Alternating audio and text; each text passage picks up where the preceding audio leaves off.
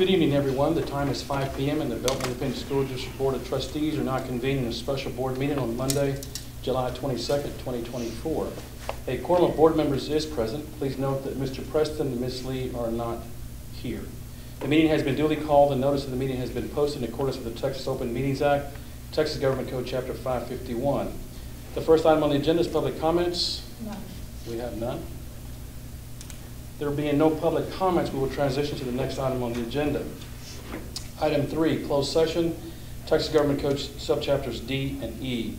The board will now close this meeting under the authority of the Texas Government Code sections 551.074, 551.0821, and 551.071 for the purposes of hearing a parent complaint against an employee and consulting with his attorney regarding the complaint.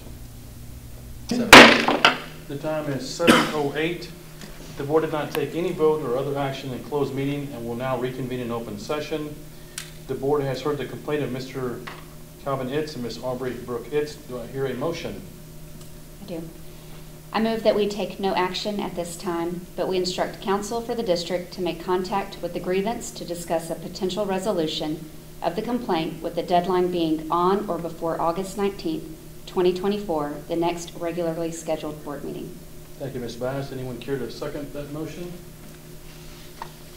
Oh, Mr. Norwood. All those in favor, please raise your hand. That passes 5-0. The complaint proceeding before the Board of Trustees is now concluded. This meeting is adjourned at 7:09 p.m.